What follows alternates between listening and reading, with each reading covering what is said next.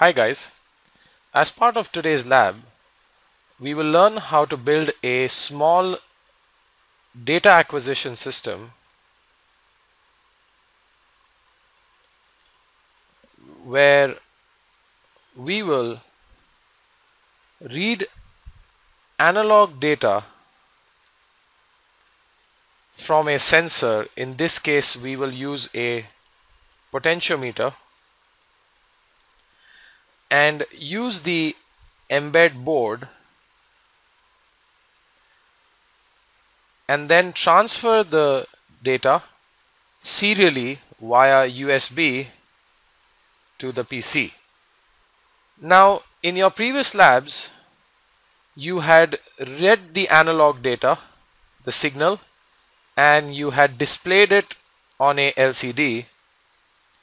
And in another lab, you learned how to make the mbed platform communicate via USB on a serial interface to the PC. Now, in today's lab, we will learn how to combine both these concepts. So we will first read the data into the mbed board and then transmit it on the PC and view it on the serial port. So let's go ahead and look at the program. I'll explain to you the program. First we have #include mbed.h. Then it's a good idea to include stdlib and stdio.h. Now from the previous lab, you know that we have to declare a serial function. The variable is PC, and since we are using the USB serial interface on the board, this is your USB serial interface. I'll explain the connections of the potentiometer soon. Back here, this is my mbed interface, and this is my USB connection D+ and D-, which I then connect to my PC, and through my serial PC interface, which we did in the previous lab, you are able to communicate serially to the PC and back here. So we use the USB TX, USB RX, and then we define an analog in function. The variable is port. We give it the name port, and we connect it to PTB3. So on the board here, this is the fixed terminal of the potentiometer, and this is connected to VDD. This is 3V3 from your connection pin, you know that. This is ground, which is the other terminal right here, and the variable terminal of the potentiometer, I have connected it here. This one is PTB3.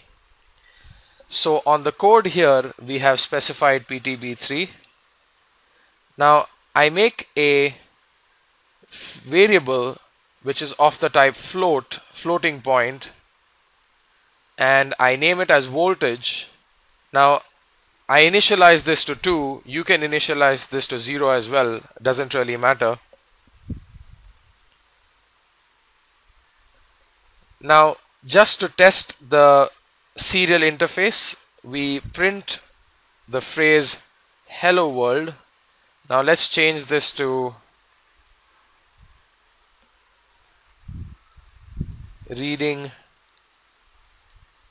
analog value.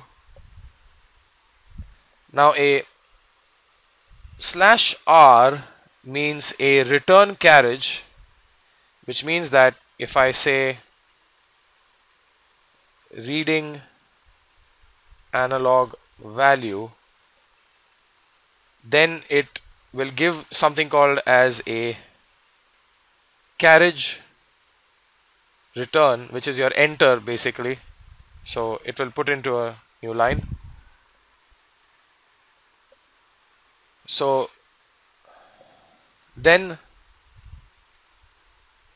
in my infinite loop, I know that this pot, the variable pot, will vary from 0 to 1 scaled by VDD. From our previous lab we know that, and in this case VDD is 3.3 volts. So for example, if my analog voltage is 1.65 volts, then my pot, which is this variable here, will be equal to 1.65 divided by 3.3, which is equal to 0.5. So to get the actual voltage,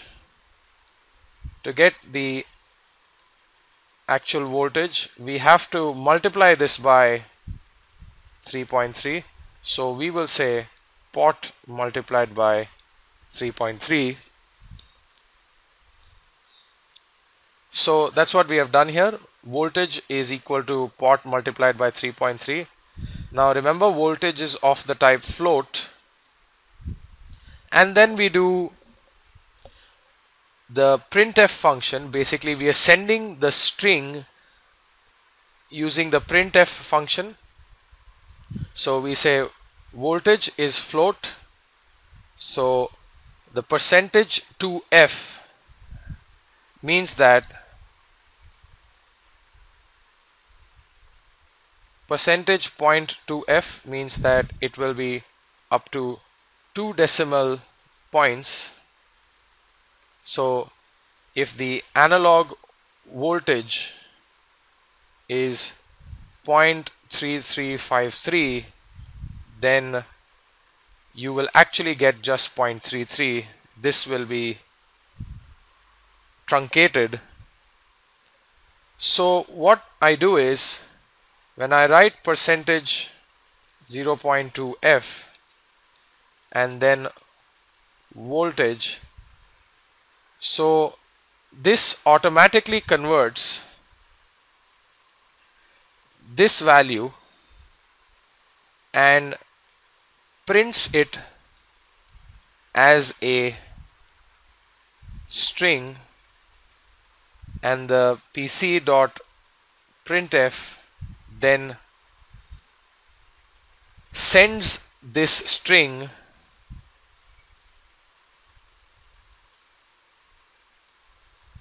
via the serial interface.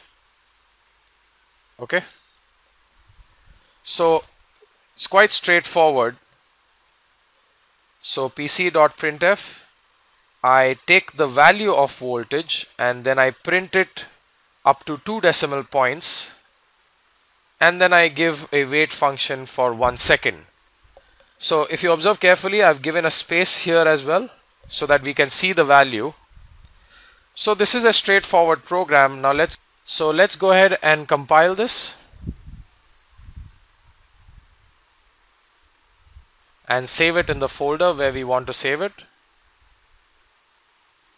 So before I program this file onto the board, let us go ahead and start the application, the terminal application. Now if you remember that we have to confirm the COM port that we are using for the serial communication. So let's go ahead and check that on my computer. Right click, manage,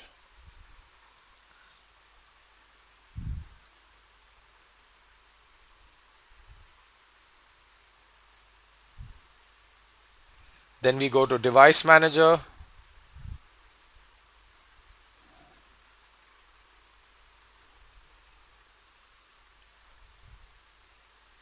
then we have ports, and here we see that the mbed serial port is on COM 9. So I will go ahead and configure this to COM 9. Okay, and then I will go ahead and program the mbed board So this was my file. I'm going to cut this and then go to the embed folder. So, if you remember, it's through my computer. Right click and paste. So now before I reset the board to check the output, let's make sure that the terminal application is listening on to the serial port. So I click on connect. So now this is listening onto the serial port, and now on the board, let's go ahead and hit the reset button. Make sure that you're looking at the video of the board and the screen together. So the minute I press enter and reset here, take a look at the serial port.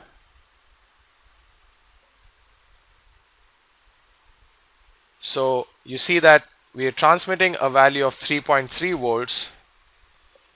As I'm varying the potentiometer,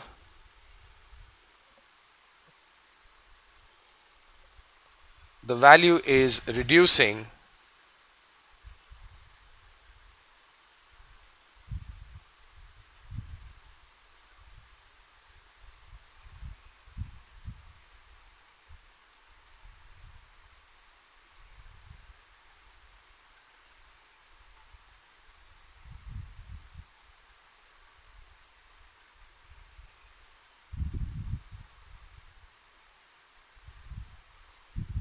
And if I increase it back again, it starts increasing. So you see that I have read the analog data through the potentiometer, and I'm able to send it serially to the PC. Now you can try different types of serial algorithms of sending data. This was the simple pc.printf. Remember that the putc function that you used in the previous lab, the putc can only send an integer type. So if you want to print a float value, you'll have to send a value through the printf command and then convert it back into float. So as part of this lab, we saw that you can convert an analog value read through the analog in function, and then we send it through serial onto the PC. So this was an application where you can read any analog value, transmit it to the PC, and also use it for processing in the Freedom board. I hope this lab session was clear. I'll see you in the next lab session. Thank you.